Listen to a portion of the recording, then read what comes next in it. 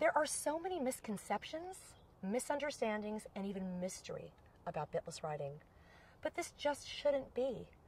Riding bitless is as old as the first day that we decided to climb on the back of a horse.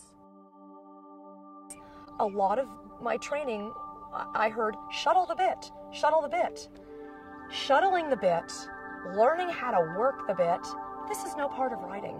And I rode this way for 35 years. I didn't know. I didn't know.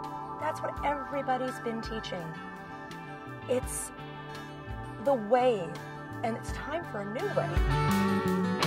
Stuck in an old way, something from another day. It's interesting now to come back and revisit my childhood, but bitless. It really requires a lot more thought, a lot more sensitivity, and a lot more rhythm and flow. Almost like playing a piece of music. I will speak for you when you have no voice. I got this idea, I'm not sure why, that I wanted to teach my mare the Spanish walk. It was a funny idea because now looking back, our communication was not great. I didn't know what to do. There was not a lot of information available on the internet. There was not a lot of information available in books. I had to take the small amounts of information that I got, and I just had to start. I thought, what's the worst thing that can happen? The worst thing that can happen is I don't get a Spanish walk, but I learned something about myself, and I learned something about my horse in the process. Oh boy, it was like opening up a treasure chest, an absolute treasure chest. Not only in 6 months' time did I have a Spanish walk, but I have a completely different relationship with this horse. I will speak for you when you have no voice. I won't say what's right or wrong. All I want's a choice. I just want what's best for you. So what are we fighting for?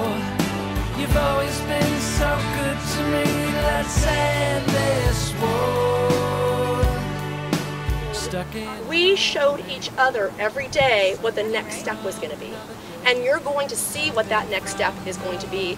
You and your horse are on this journey together, and you will take every step of the way together. If you don't know what the whole map of that journey is right now, it doesn't matter. The 10,000 step journey begins, or the 10,000 mile journey begins with the first step. Yeah, because all she wants to do is keep turning that way. Left, yeah. Try to block her with your left thigh. Try to block her with your left leg. Try to work on blocking or pushing rather than pulling. Good. See, I think if we keep the hands lower and keep the reins a little shorter, especially in this bridle, I think that's the English.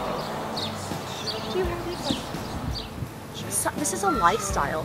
It's not a sport. I mean, it is a sport, but it shouldn't be looked at as just a sport. Anything beautiful that you're going to want to do with your horse, and it should be, why would you want to do anything less than something beautiful with your horse, is going to be something that takes time and something to relish, and to relish each step of it on the way, and not to get so hung up on the finished product, and maybe imagining that there's never going to be a finished product or a finished project, and that it's always going to be a work in progress.